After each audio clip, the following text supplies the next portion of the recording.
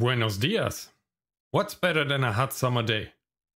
Right, siesta on a hot summer day. So today I'll show you how to create a beautiful Mediterranean courtyard scene in Blender with a nice fountain in the corner, which is perfect for a nice siesta. After modeling the basic structure, we'll fill the scene up fairly quick and easy with some pre-made assets just to save time. And to top it all off, I'll show you how to add a realistic water effect using particle system rather than Blender's sometimes finicky and frustrating fluid simulation. And at the end, I'm gonna give you another tip on how to add an extra bit of oomph to your realism in your scene. So stay tuned for that one. Now, without further ado, let's hop into it. So we'll start with a fresh scene. And first we're gonna add a plane, which I'm gonna make 5 by 5 meters, and right away apply my scale so I don't run into trouble with modifiers, textures, or anything else. And I'm gonna call this ground. And that's pretty much it for that, except that I want to throw a subdiv modifier on it.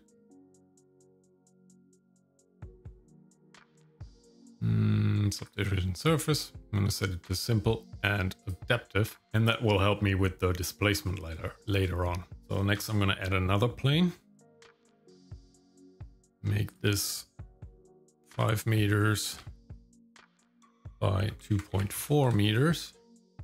Rotate it on the X. And I'm gonna select vertex snapping, move it up and over. And same thing, I'm gonna apply my scale. And I'm gonna add a solidify. And the adaptive subdivision surface. If you don't have the adaptive subdivision surface, you gotta go under cycles render settings and switch from supported to experimental. And then this should appear. And you should always make sure that this modifier is at the bottom of the stack. So if I move my solidify under, it switches back to the regular subdivision surface, which is not what we want. We want the adaptive. Because the adaptive, the way it works is it determines the level of subdivision depending on the distance to the camera, and that saves us a lot of memory. And we don't have to add that much geometry to a given surface or a given mesh. The only thing I gotta do here on those walls, because they're rectangular, displacement tends to work better with square faces. So I'd like to square these up before they get subdivided later on.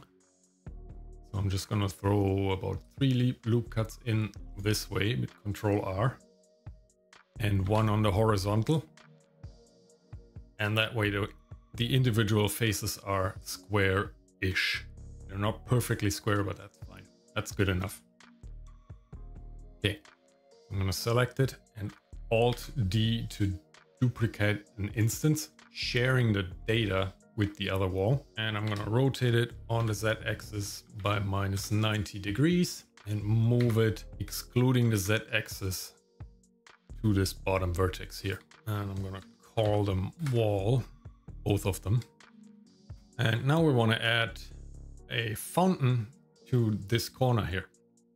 Not too big, not too small, not a bathtub, but it's not a pool either. Well, maybe for the kids it is, but you never know. So let's add a cube. Shift A cube. I'm gonna leave the X-axis dimension, scale the Y down to about 1400 and the Z to half that to about 700. Let's move it up and into this corner. Apply the scale. And now I want to give this corner here a nice radius, so it's nice and round over here. So I'm going to tab into edit mode, select this edge, Control B to bevel. And I'm going to give it about 20 segments. And then here in my last operations panel, I can define the radius. And I think about 1200 millimeters works pretty good. It doesn't have to be too precise. And now we can take our main face on the top, inset it until we have a nice wall thickness. And we're going to fix this overlap here in a second before we do anything else. I'm going to take these two vertices and move them on the x-axis to somewhere close to the other edge. And then I select these two, GY, move them up there, and that's good enough. We're going to move it a little into the walls so we don't see the surfaces of that side and that side. First, I'm going to select this face and extrude it down.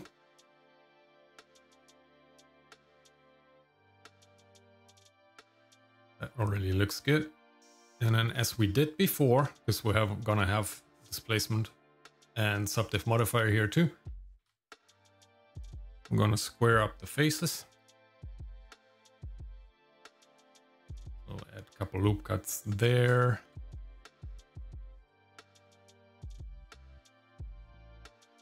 And there. That's about square-ish.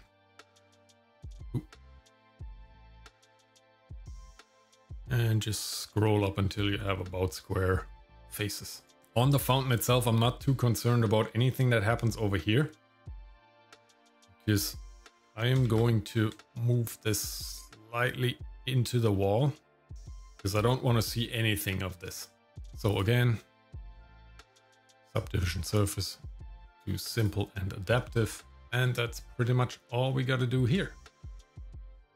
Now, of course, a fountain needs a spout I want to place somewhere over here. So I'm going to shift right click right there. And this is where I want to add my spout. First, let's rename our fountain to fountain. And then Shift A, add another cube. I'm going to click and drag down. Make this 127 millimeters. And on the y-axis, make it 25. Switch over to face select here for a second and move it on the y. I'm going to apply my scale and then start insetting faces. I'm going to select my main face here and inset it to something like this. Inset it again. Wrong. I'm gonna extrude it down first. And then I'm gonna inset it. And then I wanna extrude that out so that from here to here and here to here is roughly the same. Doesn't have to be exact. Inset this again. And then I'm gonna make another inset way smaller. And one more to about there. And this face, I'm gonna right click and subdivide 3 times. Right click and loop tools, circle. If you don't have loop tools enabled yet, go under edit and preferences. Comes with Blender. Just search for loop tools and activate it right there. And then I'm gonna extrude that backwards because this is the part where the water line is connected and the water comes out. And before I deselect anything, I'm gonna hit Shift D, cancel the movement, and hit P to separate the selection. Go back into object mode, and this cube.110, this is the duplicated faces. I'm gonna rename that emitter and hit M, new collection, water. And this will be our water system later down the line. So back to our spout. Go back into face selection. And I'm gonna alt select this edge. That selects the whole edge loop. I'm gonna extrude this out.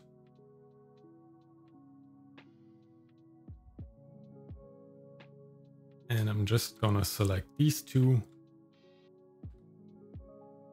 and extrude them a little further. Now the whole thing is about 116 millimeters deep. I think the real thing is about 106, if I remember correctly. So close enough. So now in object mode, I'm gonna rotate this RY by 45 degrees negative. And I'm gonna throw a couple of loop cuts in here. Not quite done yet. I'm gonna make one here.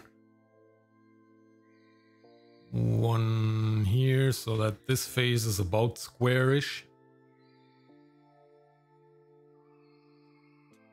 And another one right here.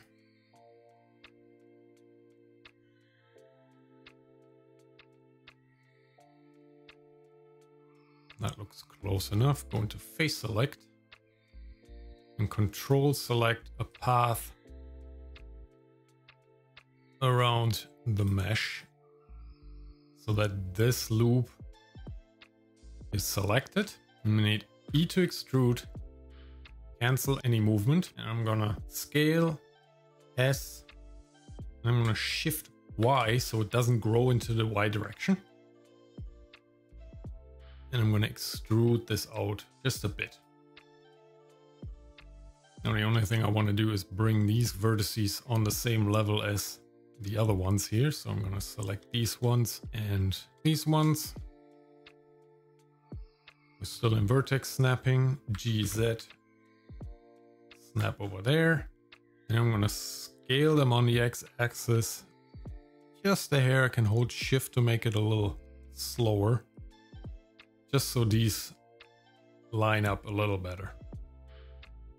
And there we have a nice spout. Now I'm gonna throw on a bevel modifier to about 2 millimeters, 3 segments.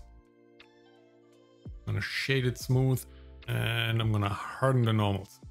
That way, flat faces don't get bent by the bevel modifier, and everything looks nice. If you don't like these kind of corners over here, you can switch the geometry in the modifier from miter outer sharp to arc. That way it looks a little nicer. Cool, that's our spout. Last thing I want to do to the modeling part is I want to add a pergola up here. So I'm going to bring my cursor, Shift S back to the origin, and then I'm going to Shift A, add another cube. I'm going to scale it on the X-axis. If it overlaps, that doesn't really matter. And on the Y-axis, we'll go for 80 millimeters, and on the Z-axis for 190 millimeters.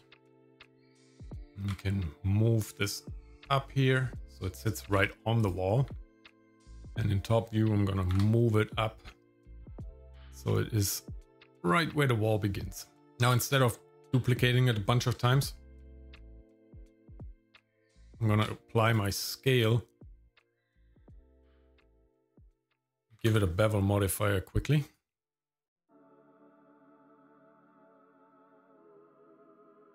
And then instead of duplicating it, I'm going to put on an array modifier. I prefer working with constant values. So I'm going to cancel the X movement out and move it on the Y-axis by about 600 millimeters. But I got to make that negative. So I'll go in the right direction.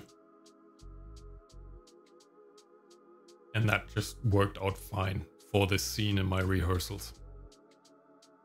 Bring up the count, so we're about there. We can always change this later depending on our camera settings, but this is basically the modeling part, and now we can move on to lighting and other things. At this stage, we should probably save our file. Always a good idea. Save as.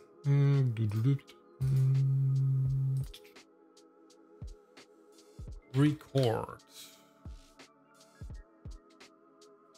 Now, before we get to texturing, I'd like to get the lighting set up, and all I really want to do here is put a sky texture in. I'm going to open my shader editor down here and switch it to world. And I'm going to drag a noodle out of this color. And there's my sky texture already. Let's switch to rendered view, and this is Right, go into my render properties and bring the exposure down a little bit. So what I want to do here is I want the lighting to come in on a bit of an angle from this direction.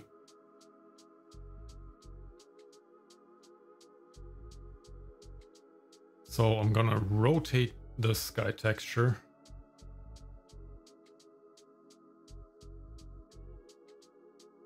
till I see something that I like, and because it's gonna be midday, the sun is gonna be very high up.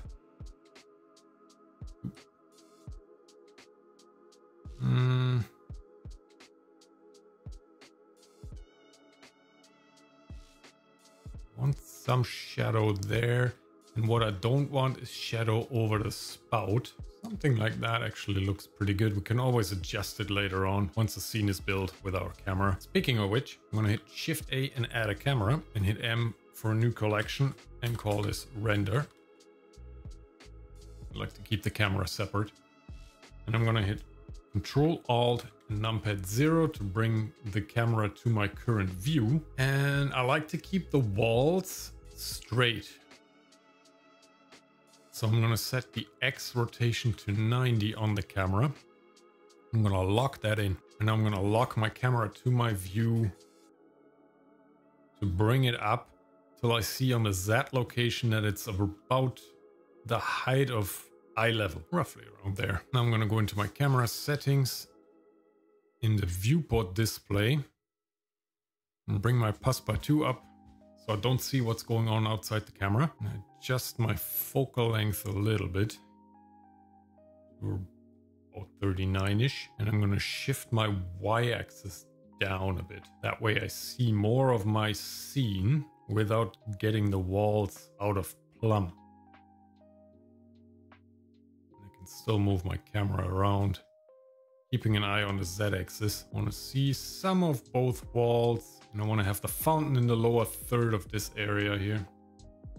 This looks pretty good to me, actually. And with that, the lighting setup is done. Now we can move on to texturing. Let's go into the viewport shading for the time being. Oops. Unlock the camera from view, otherwise you screw it up. Let's start with the ground texture. I'm going to go back into my shader editor. For this project, most of the textures come from polyhaven.com. And I'm going to put a link to all of them in the description. I've already downloaded all of them and set them up in my asset browser, so I can just drag and drop them in. But I'm going to show you how to set up one of them, and then the rest of them I'm just going to drag and drop. So I'm going to hit new on the ground and give this a material, call it slate. And then with Node Wrangler add-on enabled, as usual, edit preferences, add-ons, Node Wrangler. I'm going to select the principal BSDF, hit Control Shift T, and I'm going to browse to my material. Select textures that I want included and hit Principal Texture Setup. And that will already set up my texture the way it needs to be, except that it doesn't include the AO. So to include that one, we gotta Shift A, add a mix color node. Look at that between the base color and the base color. Get the ambient occlusion in slot B. Switch over to multiply and bring the factor all the way up. Now, because this is a standard plane and it's still square, we don't have to do any unwrapping or anything. We can just leave it as is. It looks pretty good. And in terms of displacement, we have to go back into rendered view. Because it's a floor, I don't want to have too much displacement on there. So I'm just gonna switch to 0.05, something like that. 0.05, not 0.005. What am I doing? Something like that. Okay, so let's drag the other ones in. Open a new window here and switch it to the asset browser. Where I have all my materials, and I'm gonna go for a rock wall. Drop that onto the walls. Now, because the shape of this wall is different than the standard wall, the standard plane, I'm just gonna go into face select and you unwrap this quickly. Switch over to our UV editing. Do I like this? I think I'm gonna work with the scale a little. Click and drag down, and how about 2? Maybe a little more. 2.5. I would like it more if it is maybe rotated. Yeah, that looks a lot better. Now here, problem is that the AO doesn't have the vector plugged in. So I'm just gonna drag this in here, and that already looks good. For the fountain, use a different rock wall, and on the fountain we have to be a little more diligent with our UV unwrapping. I'm going to go back into solid mode and into local view, hitting shift on the number pad, and I'm going to tab into edit mode, and first I'm going to select all these edge loops here by alt shift clicking them. But I don't want this one, because these ones I want to have continuous. So I'm going to right click them and mark them as a seam, select all the faces and hit U unwrap. Now if I switch over to my UV editing, it's going to look like this. Switch that over to diffuse. And all I really concern myself with is these ones here, which is this island. So I'm going to select one of them and hit L to select all the linked ones. And I'm gonna use an add-on that I got on GitHub called UV Squares, link in the description. And with that selected, I can just hit to square grid. And that will square it all up. And that way everything runs over the edge nicely and the stones will actually follow the curvature. I'm gonna select everything here and rotate it by -90. Again, I'm only concerning myself with these ones here. Let's see what it looks like. Yeah, this is way too big. So again, in the mapping node, click and drag, and just scale it till we see something that we like. Maybe the 2.5 that we had on the wall is good for this one too. Yeah, that looks a lot better. Now, do I like the transition here on the stones? Not quite. So I can again L select these ones here, and I can move them around a hair till I have them in a position that I like. Turn the overlays off here for a second. And go maybe into rendered view so we actually see the displacement. That looks pretty good. See it again here. Go to camera view, but I still see some of it on this wall here, so I'm going to select it and hit GX and just move it over ever so slightly till it completely disappears. That looks pretty good. Okay, one more texture, and that is our pergola. And for that, I'm going to use a wood texture, something dark, like that. These ones are not UV unwrapped yet, so I'm just going to select the 4 end faces on both sides, and edges, I mean. And one along the top, mark them as a seam. I got to select all the faces though. U unwrap. Of course, it's the wrong way. I'm going to select all of them and rotate them by 90 degrees. And again, well, this one doesn't even have a mapping node. Cool. So I'm going to select one of the textures and hit Control T, and then I'm Alt right clicking and dragging over, and that will just lazy connect. I love it. Lazy connect all the vectors. So everything works fine, and I'm just gonna scale this up. Something like that. Make a save. Next, I want to create a simple copper material for the spout. So I'm gonna hit new for a new material and call it copper. And this one's just gonna be a very simple material. You won't see much of it in the end, so I'm gonna keep it fairly simple. I'm going to add a mix RGB or mix color. And for the color, I'm going to a website. It's called Physical Base, something like that. Physicallybase.info. It's a website where you can get all kinds of RGB values and IOR values for different materials. And I can just look up copper. And this gives me a base color hex value and a specular color hex value. So I can just copy that into here.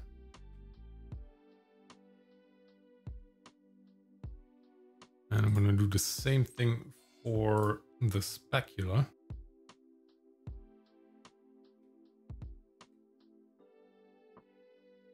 And I'm going to just click, drag it onto the bottom one and make this slightly darker and a little more red.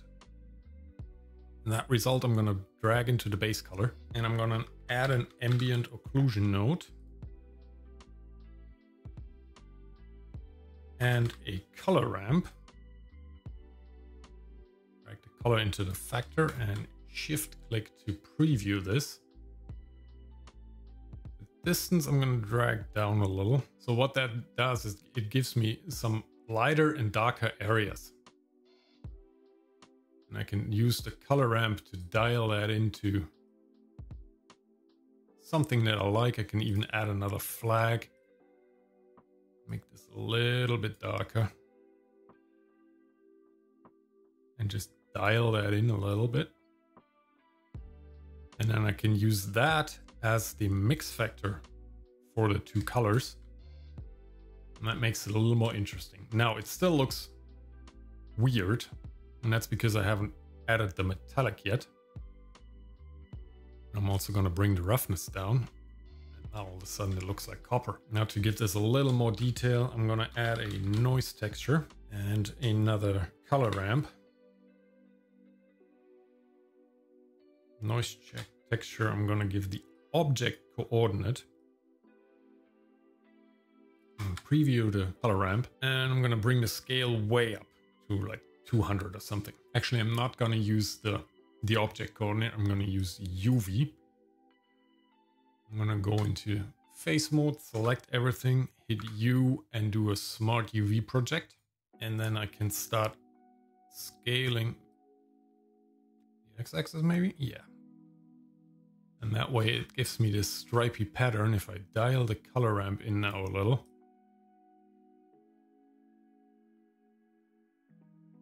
it almost looks a little bit brushed.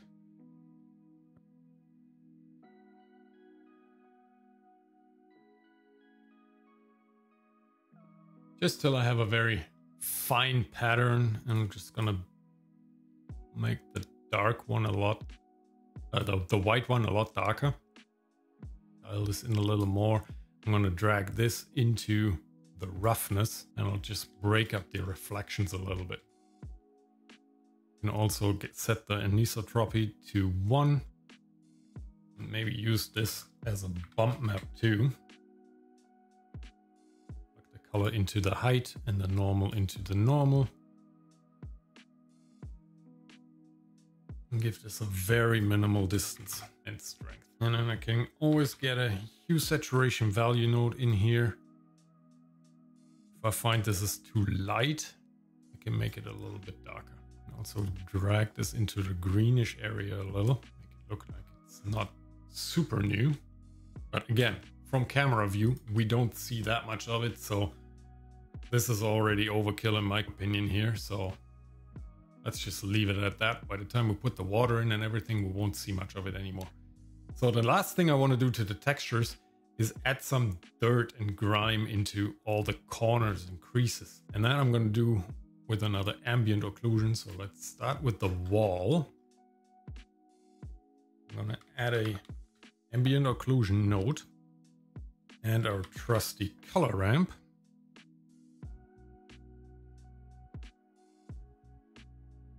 Preview this.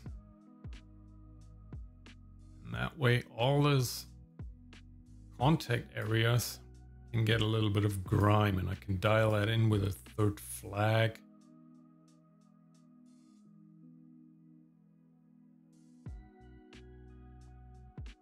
especially in these areas where you have water contact and all that, there's going to be dirt and grime. So the way we're going to mix this in is by taking another mix color node, set to multiply, and dragging the color into slot B. And then we can play with the factor to add more or less. And we can also keep playing with the color ramp. So especially around the fountain, I like to add a little more. Something like that looks pretty decent. So now I'm just gonna shift select these three nodes, Control C, add them to the fountain material, drag this color into A and connect it there, and maybe dial it back a little on this here. And for the floor, I'm gonna do the same thing one more time. Drag these over here, plug this in. You can always shift select it and preview it, and then that way dial it in a little. Maybe I take a little bit out of very dark out of the floor. The floor is easy to mop. It's a little cleaner. And with that, we have a basic scene setup. Let's make another save. And now it's time to fill this scene with stuff, because the world is full of, well, stuff. So let's add stuff. I want to add some plants first, and there again you can go over to Polyhaven and look for plants, and there's a whole bunch of them. I like these potted plants for this. That's what I'm going to use, and I've used them before, so I already have them in my asset browser again. You can just drop them in. Where are my plants? Potted. There we go. It's gonna go out of camera view for a sec here. So I'm gonna get this one in here. Snap them to the ground and move them in place. I'm gonna get this pergola out of the way for the time being. After renaming it to pergola. I'm gonna rotate this on the Z-axis a little bit, park it somewhere here. And the other plant, I'm gonna park this here. I think we're gonna have to adjust our camera angle a little bit. Yeah, looks about good. Unlock it again. Now I want to reuse the pot and the dirt, but because it's a collection, I can't do it. So I'm gonna go under File, Append, and I'm gonna find my plant, which is the potted plant 02, and I'm just gonna grab the pot and the dirt objects and append those. I'm gonna move this over here and I'm gonna scale it up. And I'm gonna put a different bush in there. I would love to put a link to those ones into the description too, but I've had them around for quite a long time now, and I can't remember for the life of me where I found them. So sorry about that. But it's a nice bush to have here. It just looks nice in that corner, I find. Again, sorry, I don't know where I got them anymore. It's been too long. All right, next I want to put a table and a couple of chairs here. And these ones I also got from Polyhaven. Origins on these ones are a little weird though. I'm just going to park the origin at the bottom. I'm going to make a link duplicate with Alt-D. Now the only thing I don't like about them is that they have this light colored wood on them, and it kind of blends in with everything else. And again, these are a little weird the way the texture is set up, because there's only one material on there and it seems to cover everything. So I'm just gonna select all these faces, hit plus and give it the same material, but then make a duplicate out of it and just call it dark. I'm gonna pop over to my shader editor and just throw in a hue saturation value node into the main color and drag the value all the way down. I have to hit the sign though, otherwise it doesn't work. It's gonna bring this down to about 0.01. It looks a little different than the background.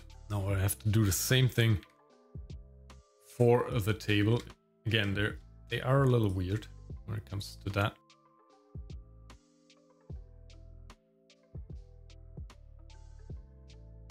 Cool. Now I'm gonna throw some fruits on there. Throw an apple in there. And a lime maybe. They're a little overlapping.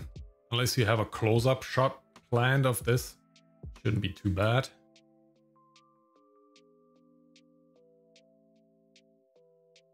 But this is certainly an area where you should do however you want it. Be creative with it. Look for different assets. Maybe check Blender Kit.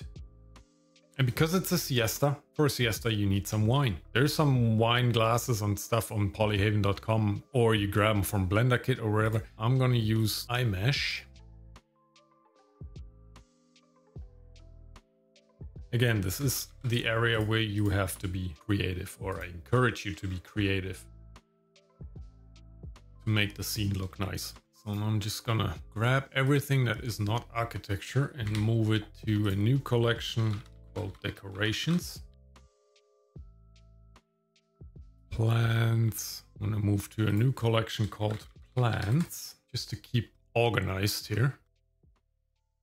Okay, now I'm gonna put some hanging ivy on the walls. I get these ones from iMesh too. I'm pretty sure there's something like that on Blender Kit, or you could work with Bagapie, which we're gonna do in a minute anyway.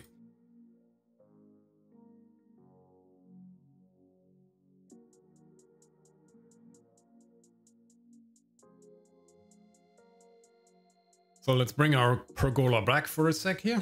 And I'm going to use the Bagapie add-on to add some ivy to the pergola. So I'm going to select my pergola and hit J and hit ivy. And this is going to add a cylinder-shaped ivy to the object. So I'm just going to center it about there. And then I'm going to rotate it on the x-axis by 90 and scale it till it covers everything. Now this is way too dense though. I can play with the scale and the density and everything in the modifier section here. So let's start with the density of about 25. Bring the resolution down a little. Now this will look a little funky here because there's all kinds of holes in there, but in the shade and just here it doesn't look too bad. Maybe add a little bit more. Find something that you like. Bring the scale down a little and maybe the density up a little more. Just till you find a nice ratio of shade and plant, and there's stuff hanging close to the camera that'll be blurred out by the depth of field, which will actually have a nice effect later on. So that's pretty good. These two, we can just move down and out of sight. I think I'm gonna leave it at about this. That looks pretty good. Not too overgrown, but it gives nice shade. So I played around with the loops a little more and with the resolution, and I like this a little better.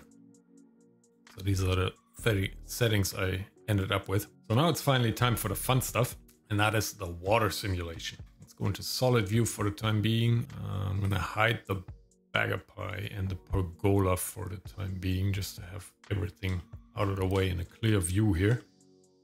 So let's find our water collection and open it. And I'm just gonna bring that emitter down to the front. And I'm gonna make sure that the origin is actually on the plane. So I'm gonna go to Object, Set Origin to Geometry. And I'm also gonna make sure that the face orientation is correct, which it is. So with our emitter selected, I'm gonna go into the Particles tab and hit plus, and I'm going to rename that to water. Under render settings, I'm going to change the render as from halo to object. Now we don't have an object yet, so let's go somewhere where we won't see it. Put our cursor there and activate the water collection. Make it the active one and add a meta ball and scale it down. That was big. So now we can go back to our emitter and select our meta ball as the emitted object. So now if we bring up a timeline here, timeline, and start playing, we can see something spitting out, but it's not much yet. So let's adjust the scale here a little, and then we can start seeing something. Which is way too big though. I want to have it small, so I'm going to bring the number from 1,000 to about 75,000. Now we're getting somewhere. Scale down to about 1.1 or something. Maybe 1.2. Now we gotta play around with the lifetime of the simulation. So first and foremost, we have 250 frames set in our timeline, but the emission ends at 200. So we're going to change this to 250. Actually, I'm going to change it to 300, so it lives on after the animation is over. And then I can bring the lifetime of them down. So, because right now it's puking all the way down here, which is unnecessary. They can finish somewhere below the water surface. So let's dial that back while the simulation is running until we see them disappear. Somewhere around 10-ish should be good. That way they stop being emitted right after they enter the water surface. Speaking of which, let's add a water surface. So for that, we're gonna bring our cursor over here and add a plane, and we're gonna size it to something that fits into the well. Let's go in wireframe mode so we can actually see what we're doing here. So let's bring these here. If it's overlapping here and there a little bit, that's okay. We just want to make sure that it's inside the walls. Now we're gonna select everything and put a loop cut here. Actually, I'm going to put 2 in there. Again, we want to have square faces, and adaptive subdivision here would not work because we need a constant amount of high poly geometry. So I'm going to select everything and hit right click subdivide, and I'm going to type in 100. So we have lots and lots of geometry. Deselect everything, hit C for circle select, and just select all the vertices that we don't need. Hit X to delete the vertices. And there's our water surface. GZ to bring it up somewhere there. And now to make that water actually ripple, once the stream of water out of the spout hits it, we're gonna go under physics and add dynamic paint, set to canvas, add a new canvas, and the surface type to waves. And we're gonna play with the settings in a minute here, with the speed and the influence radius. But first we need something to hit it. So we're gonna go back to our emitter and add dynamic paint there and switch the type to brush.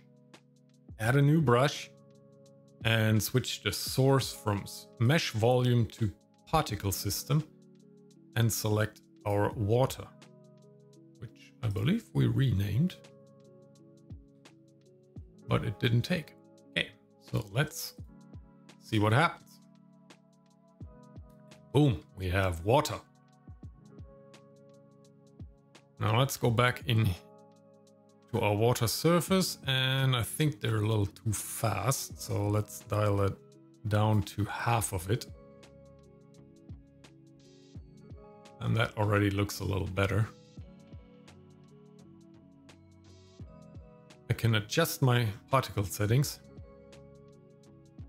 play with the scale so I get a somewhat steady stream, not scream.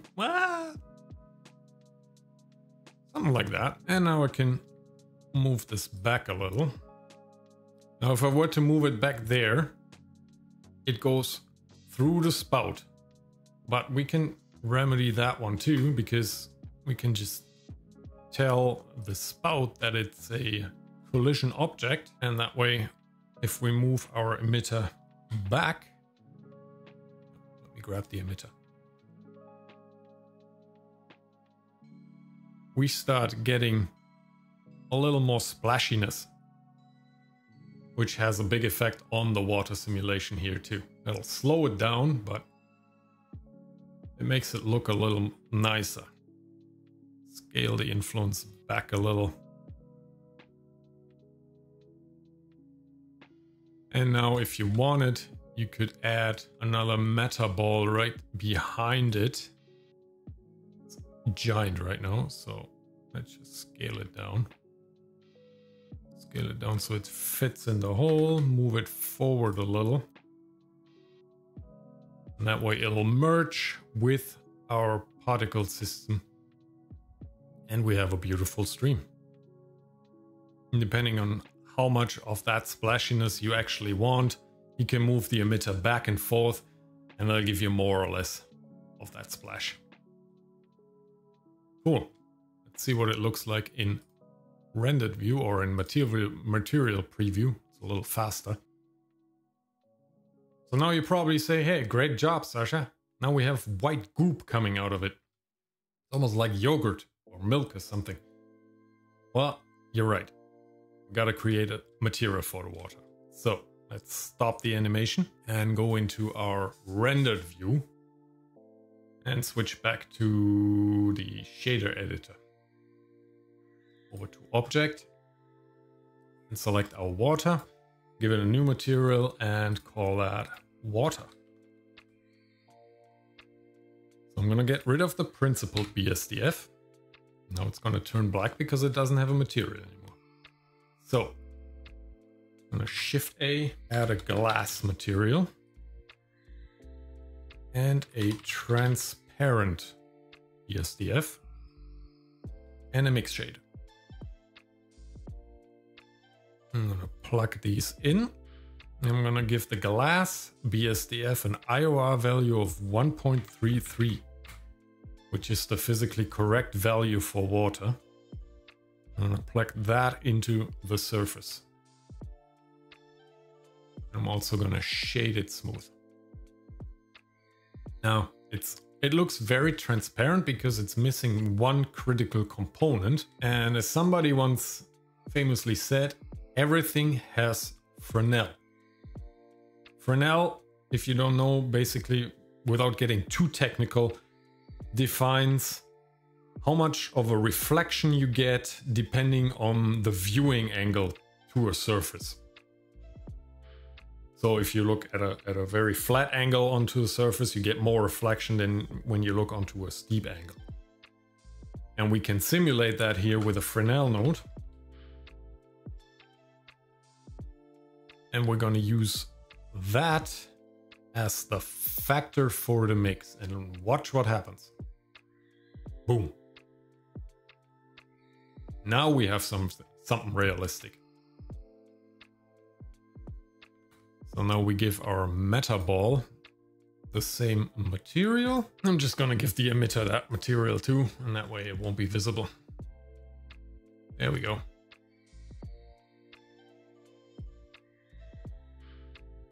It's a little slow. Maybe I can use my denoiser. There we go.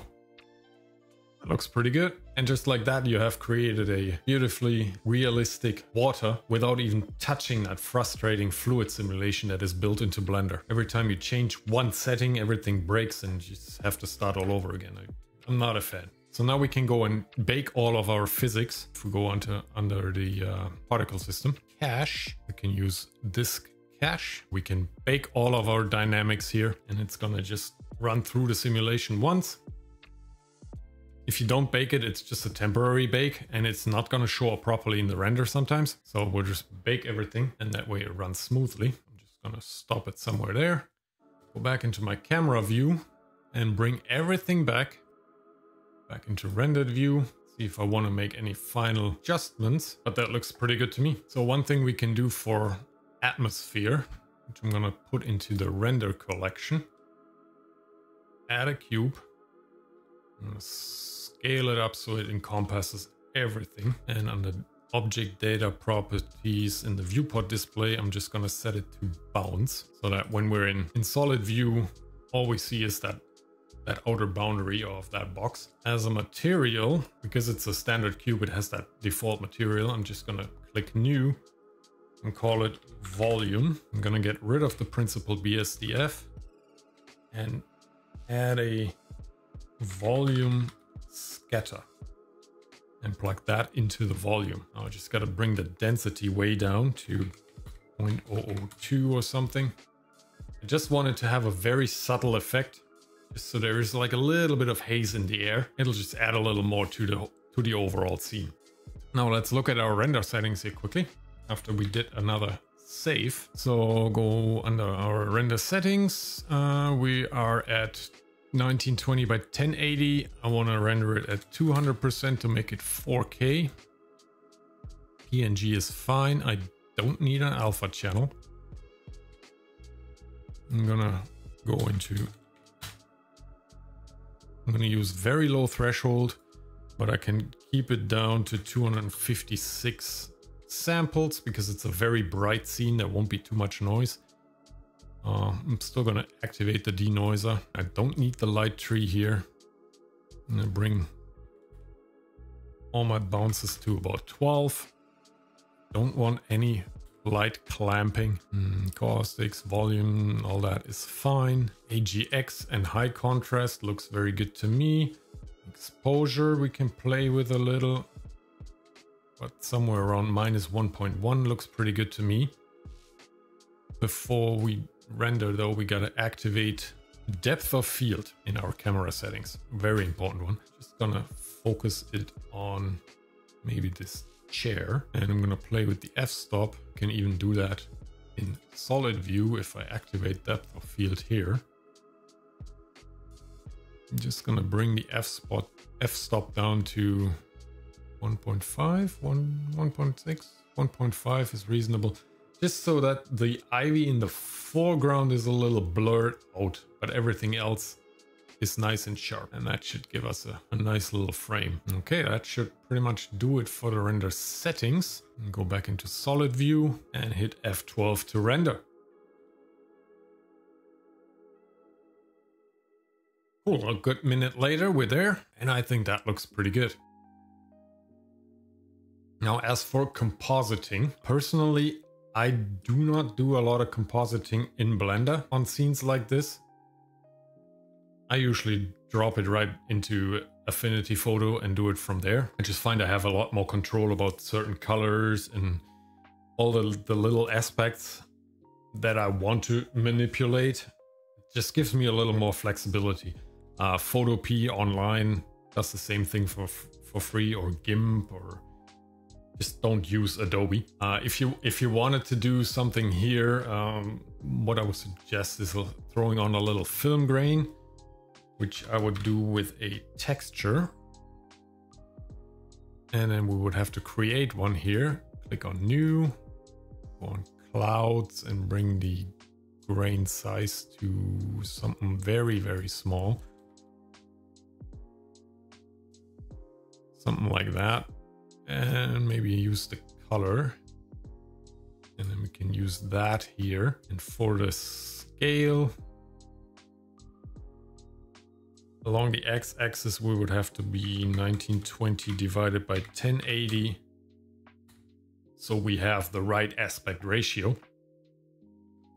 And then we could get a mix color node. Drop this in here, set to overlay. And then you can dial the factor to something of your liking. But again, that is something I prefer to do in an external photo editor. It gives me so much more flexibility, so I don't go too much more into this. If you were to render an animation, keep in mind that you want to offset the Z value of this texture, of this film grain, so it's not a static film grain over an animation. That would look weird. So all you gotta do is in the Z value of the offset, hit hashtag frame, and that way with each frame it gets offset and moves with the animation. Looks a lot better. Now, the one thing you can add to your scene to give it another little oomph in realism is, especially in summer, everywhere you go, there's dust flying around and particles and pollen and all kinds of stuff. So you could simulate that with setting up a particle system with an icosphere or something like that. I personally like to set it up with Creative Shrimp's Dust Particles add-on. You can get the basic version for free on Blender Market. The pro version, I think it's $10 right now. Don't quote me on that, but I think it is. I find it's well worth it. So all you gotta do is basically append what's in the file that comes with the add-on. So you append this and it is already set up. All you gotta do is scale it into your scene. So it fills it up, and then under the modifiers tab, based on geometry nodes, you can get the density up, the amount, you can make it way overkill, you can get the scale down of the object. And if we go into rendered view, it just adds a little something. So I would just take the emission strength way down for the dust, about 1 or something, and maybe drag the amount down a little too, not too much. And then you can also animate that and have it floating around. It's way too fast out of the box. You can make it very slow. It's just hard to see in the viewport, but you can just have those little particles flying around, and it just adds so much realism to your whole scene when there's stuff flying around. It's just that little extra kick to the whole result. And that's it. We've created a beautiful summer Mediterranean scene with a little fountain in the corner and a nice realistic water simulation that doesn't require a simulation. It's just particle system with a meta ball. So I hope you enjoyed this tutorial and hopefully learned something. And don't forget to give it a thumbs up and maybe consider subscribing to the channel. And now if you need a real pool rather than just a little fountain, you gotta watch this video. Thank you so much for watching, and I'll see you next time.